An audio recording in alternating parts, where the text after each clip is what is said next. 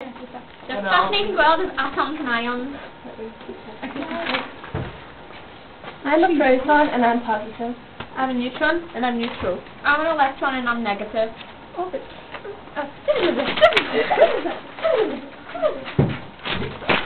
And we are an atom. And there's always the same amount of electrons as there is Protons.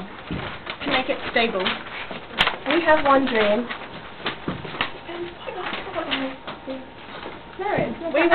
We want 8 electrons or M's in our outer shell. Okay, and then we'll be happy and we'll do anything. Don't, even steal. Oh my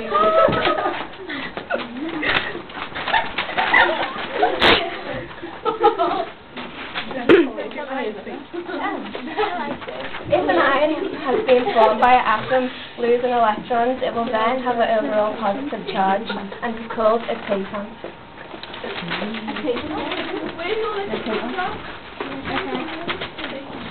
If an ion has been formed by an atom gaining electrons, like we have, then we become a negative.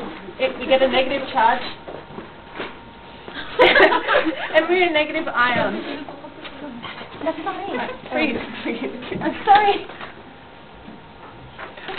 Oxidation and reduction. Remember, Ulrich, oxidation is loss, reduction is gain. We call them